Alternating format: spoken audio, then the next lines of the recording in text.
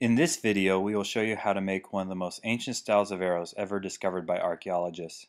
Arrows in this video will be based on artifacts found in the peat bogs of southern Sweden and date to the Mesolithic period, which is over 10,000 years old. These arrows were tipped with a series of microliths or microblades, which is an ancient Stone Age technology that utilizes blades taken from a stone core.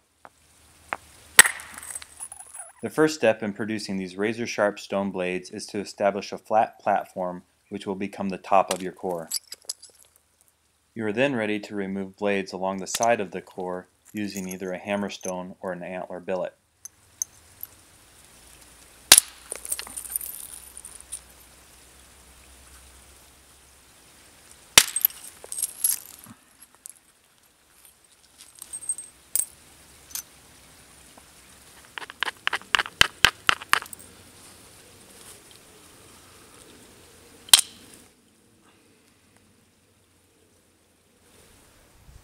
So here's the results of our reducing the core obsidian that we had. The flakes started out kind of large and irregular shaped, and as we continued they reduced in size, but they also became more uniform, elongated.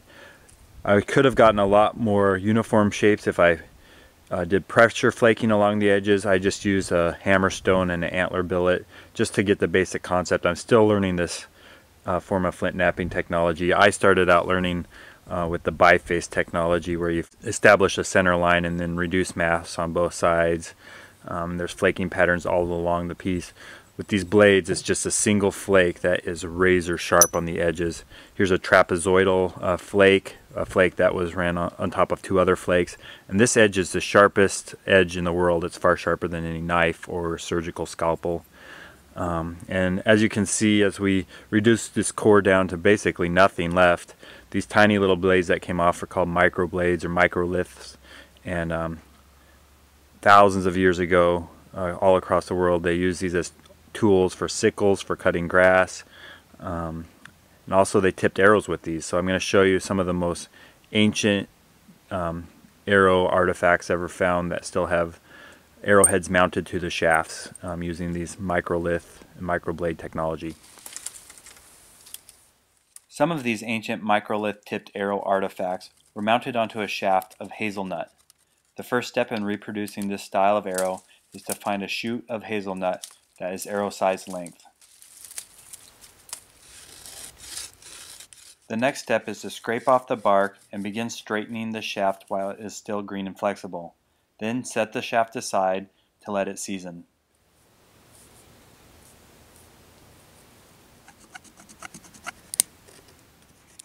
To form the nock of the arrow for the bowstring, cut a groove using a stone flake.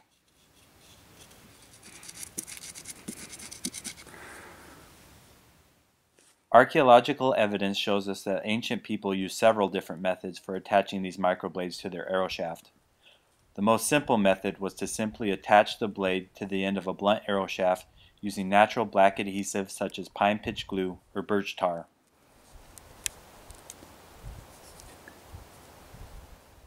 These ancient archers not only tipped the end of their arrow with a stone flake, but would also attach a microlith blade along the side of the arrow using the same natural black adhesive glue.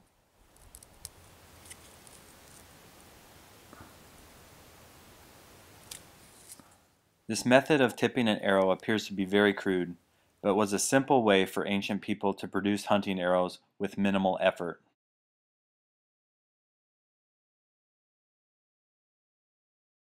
Another ancient method of tipping an arrow is called a transverse arrowhead, which is a trapezoidal shaped flake with a straight tip. These flakes were put into a groove and secured with black adhesive such as birch tar or pine pitch glue. They were then wrapped with wet sinew to further secure them.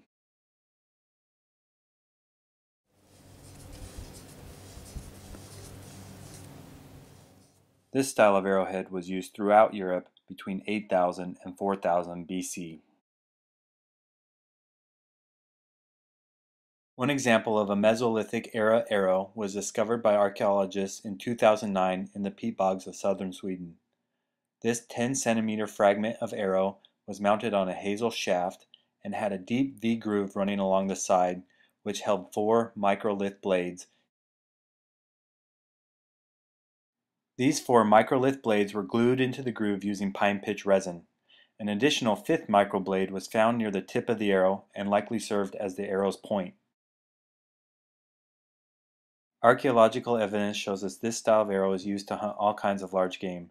A skeleton of an oryx, which is an extinct species of wild cattle, was discovered with microlith blades found amongst its bones. I was not able to find a Mesolithic arrow artifact that still had its fletchings attached, so for this arrow I'm going to use a Neolithic method of fletching the arrow. Examples of this ancient style of fletching arrows includes arrows found in the melting snow patches of Norway, and the arrows found with the frozen body of Uzi the Iceman in northern Italy. Begin by covering the back of the arrow with natural adhesive such as pine pitch resin or birch tar glue. Then attach the feather fletchings with the heated glue and further secure the fletchings with a spiral wrapping of either wet sinew or stinging nettle thread.